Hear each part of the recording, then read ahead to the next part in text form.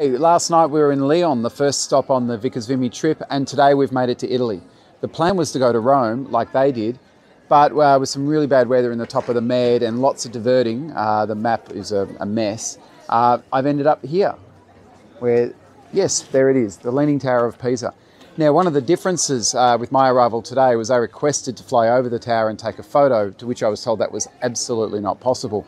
Yet, 100 years ago, the Smith brothers, flew over and got out their black and white camera and took a photo. And same thing that happened in London. I wasn't able to fly over Tower Bridge. Wasn't surprised. But there's one of the things that's changed in 100 years. It's a lot harder to take photos of these sites from the air. I'm going to explore in the last half hour of light. Great to be here. Tomorrow we'll be heading further south in Italy. Southern Sun standing by. Cheers.